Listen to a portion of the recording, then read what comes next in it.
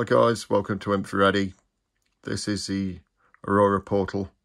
So similar to a Tesla portal, however, you'll see that it's got this new LED display in the centre.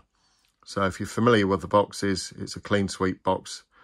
So there's no static, no hiss. All you get is a very clean, clear-cut ITC device. So we'll start by showing you how it sounds. So the box has got a set pace. The reason it's set to this pace is because we want to try and form a complete sentence. So as we add reverb,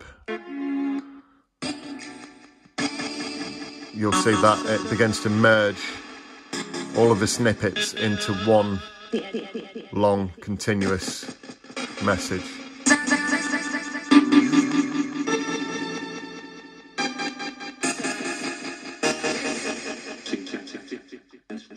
So the button in the middle, this is what we call the scan and store button.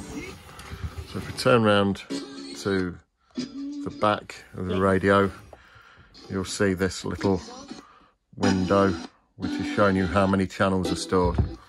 So I'll just turn the volume down. So if I press and hold that, you'll see that the screen begins to circle.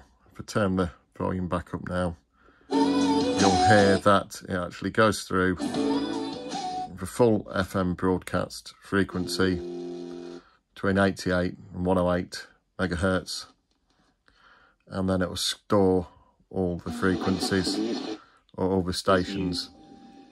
So it will stop on each one and store it. So it's scanning and storing.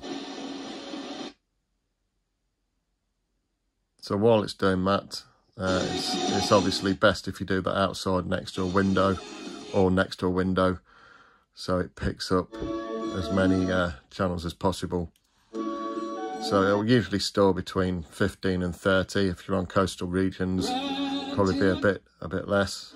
But if you're in a built-up area, you'll get a really good number of channels. So in this instance, we've got 15, and that will reverse sweep through those stored channels. So inside the device, you've got a retractable aerial, so you can desensitize it, or you can increase the level of channels you get when you sweep. If you really want to extend it, you can actually wrap a little bit of cable around there, say about 2 meters, and stretch it out similar to a dipole antenna. No need for crystal antennas and all these gimmicks that you see, just plain and simple here.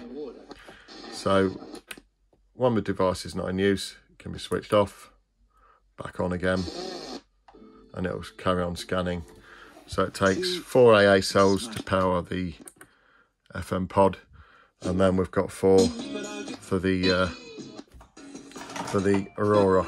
So the Aurora again, it's got on off, and then we've got this touch button, so you just touch that, and what will happen when you touch that, I'll try and demonstrate that, is that it will actually scan. Should I say scan? It'll go through the different types of effect on the Aurora. So it's like a random mode. There's about 17 modes, so there's several random modes, and then there's several pattern modes as well.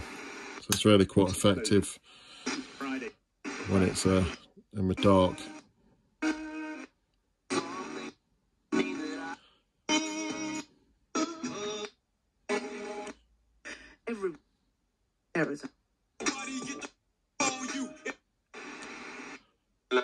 So this mode just sweeps around and changes colour as well between the sweeps, so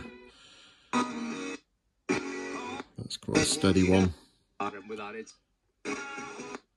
And then if we switch it again, you'll see that's a random one. You can just fade through all the colours.